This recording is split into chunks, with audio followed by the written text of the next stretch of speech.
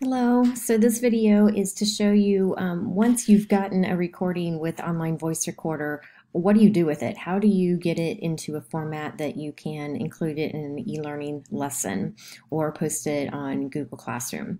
So I just did a recording, I had a previous video showing you how to do that, and down here at the bottom in my downloads tray is still that recording, that MP3 file.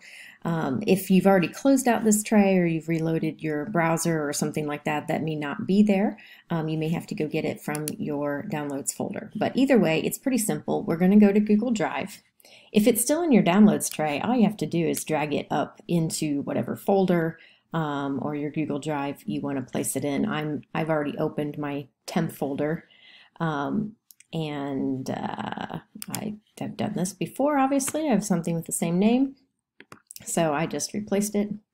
But there's my recording. If you don't have that tray and you can't just drag and drop it in there, you can come here to File or to New and Upload File, and then you'll be able to go to your downloads and find, that MP3 file wherever it is. Click it and click open. It'll do the same thing. It'll show up right over here, uploaded into your Google Drive and also in your list. Okay, so from there we can right click on it to get to the share options, or we can open it. And there's our little recording. We don't need to listen to my voice twice. But there's our recording, and we're going to come over here to the share options. So three-dot menu, share. And these share options are just like everything else in Google Drive. For putting in an e-learning lesson, we're going to want to go to Advanced. And you want to make sure it says this. Yours will not by default. The only reason mine does is that my temp folder in Google Drive has this setting, and so everything I place in it also has that setting. But yours will probably say private at first. So you'll go to Change, and you want anyone with the link to be able to view it. Now, one common mistake I'm seeing is that a lot of people choose Southwest Park, which sounds good and would be good, except when you're placing it within an e-learning lesson, it can kind of cause some trouble because it requires them to sign in to their Google account. And so when they go to open it, it's gonna give them a Google sign-in.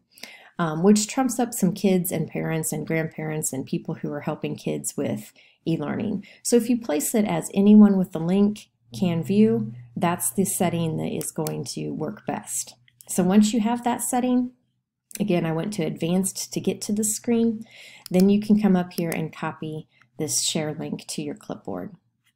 Once you have that share link, then you can put it wherever you're going to put it. So for the cases of e-learning, we're going to come in here. Let's say that this was just a little greeting introduction that I made for my kids.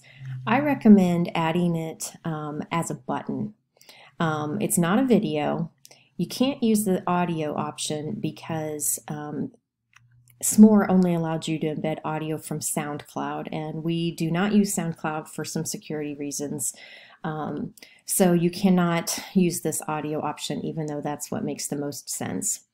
You could embed it as a link, and I'll show you what it looks like when you do that.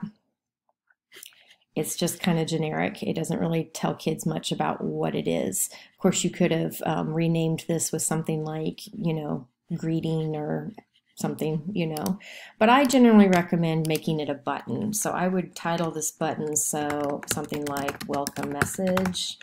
Paste your link in here. I always make it open in a new window. That seems to confuse people a little bit less. They can just close it and be back on your lesson. And then you could put something like click here to listen. I guess we should do this properly because we're teachers. All right, so then you've got a button like that, and then when you publish it,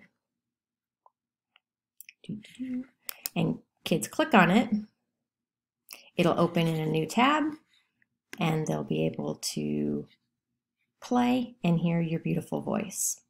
Okay, so that seems like a lot of steps, but once you've done it a few times, and you can always come back and refer to this video again, take it step by step, listen to a little bit, press pause, go do that step, come back to this recording.